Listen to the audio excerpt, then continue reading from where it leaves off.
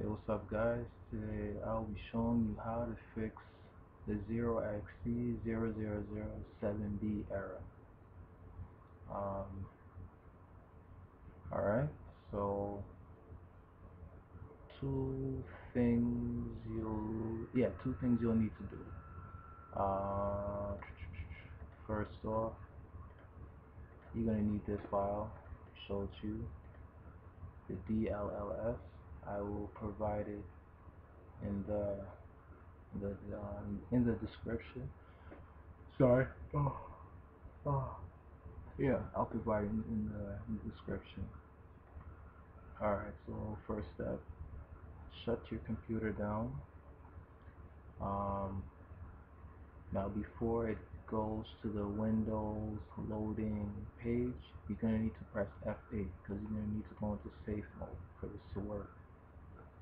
So once you're in safe mode, we're going to copy these same files and open it, show you what they look like. Your DLL files. So you're going to copy them into your System32 folder. Now how do you get there? You go to the Start menu, Computer, Local C drive, Windows, System 32. System 32, not System 32.